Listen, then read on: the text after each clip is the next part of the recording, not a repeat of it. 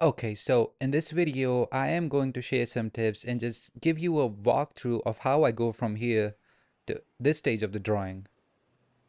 And I get it, like it seems intimidating, especially if you're a beginner. Like, how do you even go from sketch to a rendered piece like that? And you will find many resources which will give you those conventional tips. And by the way, they really work, just don't skip them. But they're going to state how you should go about it, like how you should learn Loomis method and learn a little bit of anatomy and then learn about values, how to hold your pencil, how to sharpen them. But for this video, the idea actually came when I was talking to my friend, and this little idea kind of popped in my brain, like, why do people find it difficult to make portraits or draw anything? Like, hell, I even didn't really think about it until that point. Like, is it really that difficult, or am I just getting intimidated by the references? So, this theory that I have is just about learning how to stay with the drawing, basically. So many people, just these beginners, I used to do that myself. Like, I didn't really have that much patience, so I just started scratching the paper as soon as I saw the reference without actually understanding how to go about it. And it's not even that big of a spoiler, but it is not a good idea. Like, when you see a reference, you should understand it and you should try to simplify things. And believe me, if you have not consciously made an effort to simplify things that you're seeing in the reference, then you're missing out. And if you can just learn to simplify things, or you can also call it art of unseeing things in a way, because you're ignoring the details that don't really add to the subject. And yeah, if you can get good at simplifying things and reducing the reference to the things that make the reference what it is. So basically, your each mark should be with the intent that whatever I'm putting down on the paper, it's kind of a part of the average value that I see.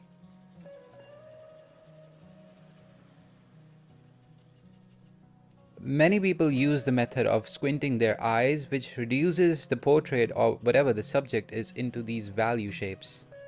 And these value shapes, they have a particular rhythm and they arrange themselves in a particular way. So that's what makes the subject what it is. And you don't even really need all the details to process it as a portrait.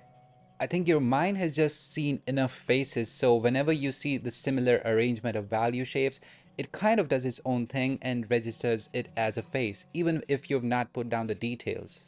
So worrying about the eyelashes or the hair strand that is flying out, that is not a good idea, because that is not actually what makes the biggest contribution. And people have different ways of working, like I get that. Like, I was the kind of person who used to work inside out. Like, I would start with one eye, render it completely, and then I would move to the next eye and then the nose and then render the lips, and then that's how I would just go about it. And that is just wrong for so many reasons. Like, if you're working inside out and you have the proportions all wrong, then your drawing is already screwed. It's like having a great interior in a house that has a wobbly foundation. And again, this is going to be subjective, but I just think it is better to like work on the whole drawing as one thing than singling out a single part and then just going at it before you move on to the next thing. Like, I have so much appreciation for hyper realistic artists, but it's not really something that I would want to do. Like, I want to have that stylized look where you can see the brushstrokes in the paintings or the marks that I'm putting down on the paper, like individually, if you were to zoom in. Like, that's the style that interests me the most. And if you're like me and you're also into that kind of a drawing or the paintings, then you would know that it is not exactly replicating everything that the viewer sees or the painter sees. It is more about understanding what makes a person look the way that they are, and understanding how you can capture the beauty and how you can capture the essence and reflect that on a sheet of paper. And this idea that I have, that I suggested before, about simplification of things and how drawing is not as difficult as people make it out to be, that is something that changed the trajectory of the way I was going about my drawings. And it is such a beginner thing, and even I'm not a stranger to it. And I used to be like, okay, I'm going to make this the best drawing that I've ever made, and I'm going to draw every strand of hair and every eyelash. And I should have just sat down. Like, I should have just sat down and understood about simplification. Because guess what? The eyelashes or the flyaway hair that you see on the other hat, they're not really that important, and they're not what, it's not something that amounts to much. And you're so much better off just focusing on the big picture stuff. So just for the sake of an example, I have a really shit example, but I cannot really come up with anything other than that. So assume that you have a group of 1,000 people and 50 of them are wearing black shirts and the rest of them are wearing white shirts. And if someone asks you to just indicate the average value of the colors that the people are wearing, then you're likely going to say white. And you're likely not going to get disturbed by the fact that 50 of them are wearing black shirts, because that is not something that affects the average value to that extent.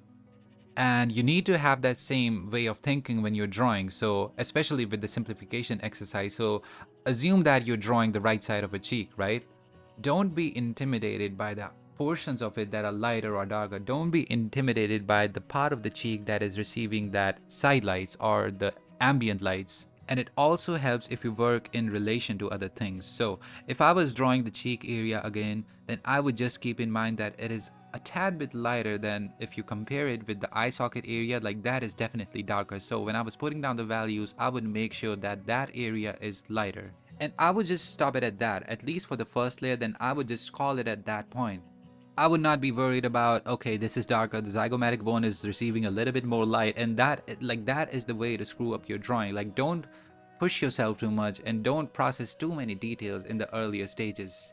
And the same kind of thing can be applied all over the drawing, and it's not really limited to portraits. It's really something that applies to every drawing and every painting. So even if you were to consider other part of the drawing, like let's say the neck area, then I would just compare that neck with the values that the jaw has. Like, okay, the light is coming from her left hand side and the jaw is really covering the neck area, so the neck is not receiving that much light, so it's definitely going to be darker. And then stop it at that. Like, put down the value, an average value, and stop it at that. It's not going to be that difficult. Don't complicate it for yourself.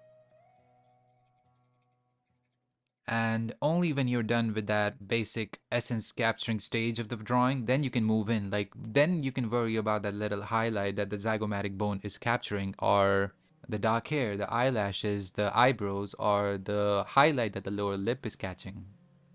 And it also kind of reduces the pressure and the nervousness that you people might face when you're drawing. Like, okay, the details are out, then it's just the simple big picture stuff. I think when you go about your drawings like this, the other rules just kind of fall into place and they kind of come in sync, and you don't really need to worry about them. For example, if you're intentful with each mark, then you don't really need to worry about the rule that, okay, the different objects are not really separated by a harsh line.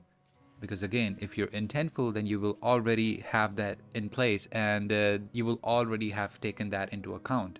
And really, when has it ever really helped you out, even in life, to like focus on those little things and those little shortcomings? Like, those little things, they don't really define what you are. Just like that little detail that you're worried about in a drawing, it doesn't really add too much to the drawing, and its contribution is not significant enough.